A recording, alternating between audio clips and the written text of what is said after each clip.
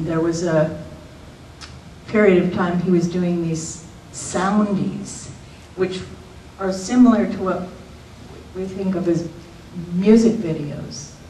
And we don't really have any to look at, but somewhere they've described these, and she described them with, it sounded kind of characteristic of his style, with the wheels coming in and out, and all kinds of weird shots, and they had fun montages. The time period, maybe you know, how many people know when sound first came to film?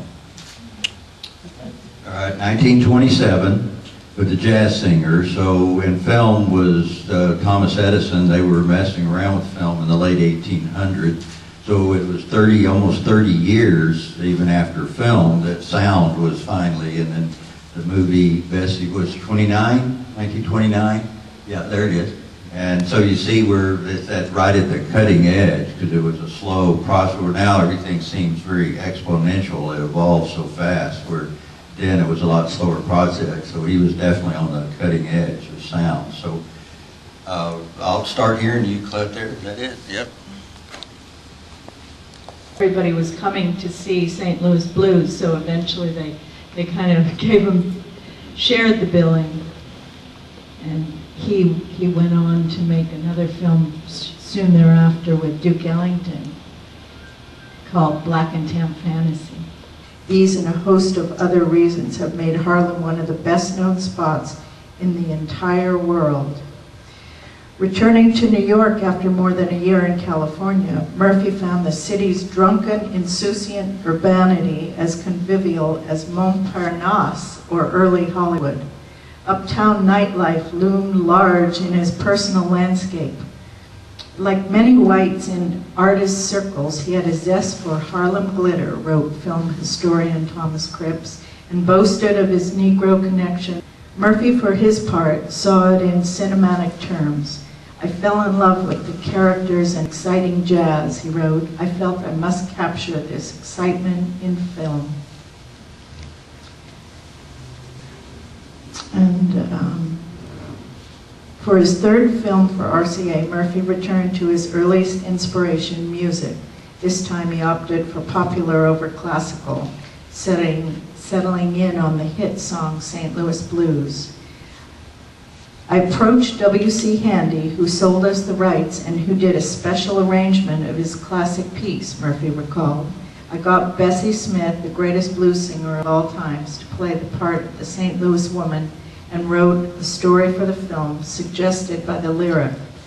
Though Murphy credited his friend Covarrubias with introducing him to Harlem, it's likely that he learned of Bessie Smith through Van Vetken, who'd first heard her sing in 1925. For the film, Murphy was especially interested in recreating the authentic feel of an uptown club.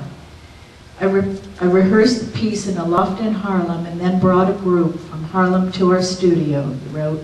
To capture the spirit, I had created a set which was more or less a duplicate of a Harlem nightclub and peopled it with the real people who frequented this Harlem nightclub.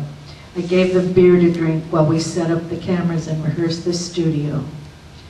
Given his familiarity with early systems for synchronizing film with live music, Murphy readily adapted to the technological demands of sound film production. Knowing that the musical performance was the core of the film, he devised an effective technique for filming Smith, who was not entirely at ease in front of the camera. He set up 4 cameras synchronized to the master soundtrack so that I would not have to stop the action for close-ups or moving shots and could run the music and song without a break. When the crowd was completely relaxed with beer and the spirit of the nightclub, I called for action and a continuous scene which ran 10 minutes. Bessie Smith's close-ups were taken with a 6-inch lens from 20 feet so that there was no self-consciousness on her part, which might have occurred had the camera been close to her. Shooting with multiple cameras ganged to a master soundtrack wasn't uncommon in early sound films. As late as 1932, some scenes at Paramount, for instance, were shot with 10 cameras. But with a jittery star, a multi-camera setup was essential to Murphy's concept. His direction yielded relaxed, fluid performances by all three principals, Jimmy Mordecai, Isabel Washington, and Smith.